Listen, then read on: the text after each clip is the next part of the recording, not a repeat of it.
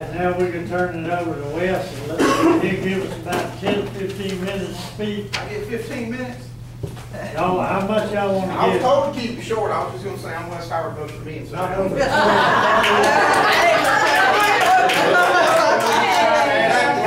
not a politician. There's plenty of time for questions. Just get Yeah, to it. there was plenty of time for questions. This is a sign-up sheet. If any of you want to help my campaign after my speech, I'm going to leave it up here.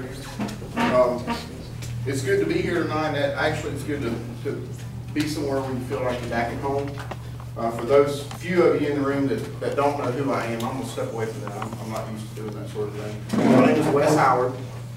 I've been involved in politics since I was a teenager. Always been Republican, conservative politics. I was the Republican chairman of my high school teenage Republicans. I was the chairman and the vice chairman of the College Republicans where I went to college, which was in Greenwood at Lander State University. I grew up in a small middle town by the name of Ware Shoals. Graduated from Ware Shoals High School. We lovingly call it Ware Shoals University of Law and Medicine. Met a Lexington girl and fell in love and moved down here. We have 4 awesome boys ranging in age from 18 to 5. All go to public school. My wife's a stay-at-home mom and she's a full-time nursing student. Just recently was the second vice chairman of our Lexington County GOP. Resigned to do this. What this is I'm running for county council in Lexington County District 3, which is a seat that's currently held by Smokey Davis. He, in my humble opinion, is part of the reason that I am running. You've got an entire group of people, 9 seats, all held by folks that affiliate with the Republican Party. Very few of them choose to follow the party platform, which is indeed a conservative platform if any of you bothered to read it. What they say on the campaign trail and what they do in office, quite often and most often, as folks like David and Carl and Ron will tell you, do not indeed line up. Their talk is conservative, their voting is no different than Barack Obama, plain and simple. When you got folks that are raising taxes in the worst economy since the Great Depression, and then turning around and spending $108,000 on trees to replace other trees that are not dead, by the way, at the county courthouse and the administration building, that's not conservative in my opinion. You've got folks that pay a county attorney as a retainer, not as an employee with benefits, but as a retainer, $220,000, right off the top of the county budget. Any of you folks in here who've read the budget know that I'm telling the truth. We've got issues where they're taking $10 million worth of fire engines and containers out of the firehouses, when in fact they should have never been purchased to begin with. Who do the folks on council expect to foot that bill? Us. Everybody in this room that's a Lexington County citizen. Now, they have a further plan to hire 50 to 75 more firefighters in 5 years. At the end of that time, what do you think those folks up there are going to want to do? They're going to want brand new shiny fire trucks. And I bet you they're going to want us to pay full retail for them. After they've already bought these, they're probably going to take them out and sell them at a loss and expect us once again to foot the bill.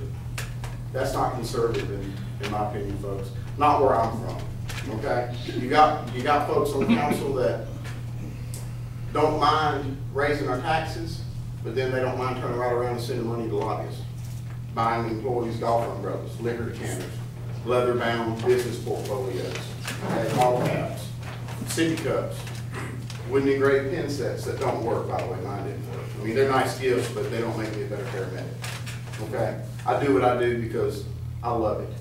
I love serving my community. That may sound corny in today's world, but that's just who I am. You know, I plead guilty to that. I'm running for my family and my friends. Many of you in this room know me personally, and I consider you to be a friend. I know, as one of our Lexington County Republican Party chairmen, that I've dealt with them in private.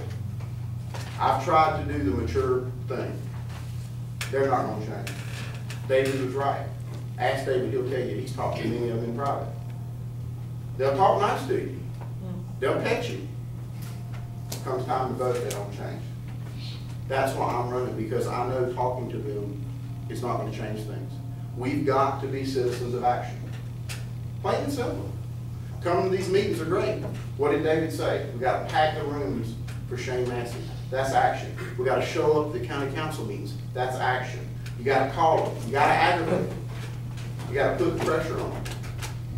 until you get somebody like me, that you can pick the phone up and call me. And by the way, that's my personal cell phone on there. That's not a cell phone that I got for the campaign. The only two reasons I won't answer that cell phone is I'm asleep or I'm on call.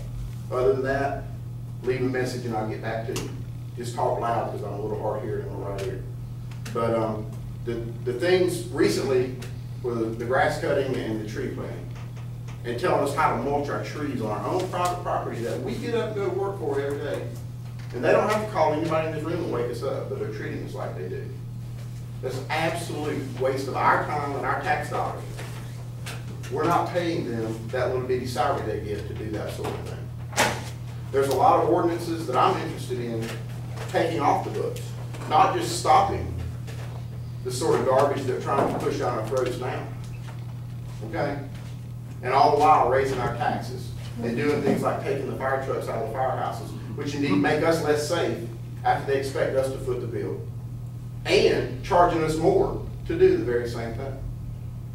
I mean, it's just in every department. It's not just a fire department, okay? I mean, it's absolutely asinine, the things that they do. And they're not used to, as David said, having an activated citizenry.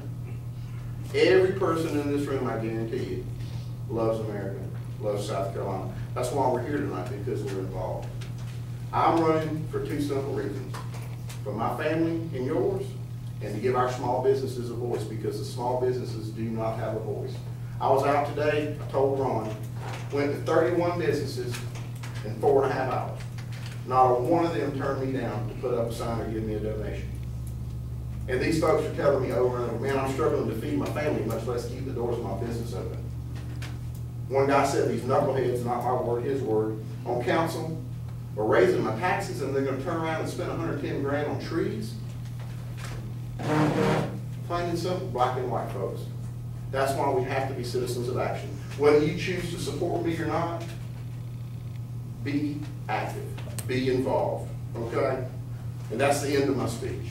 That's what I wanted to end on. Because at the end of the day, the folks in this room that know that I'm a political activist.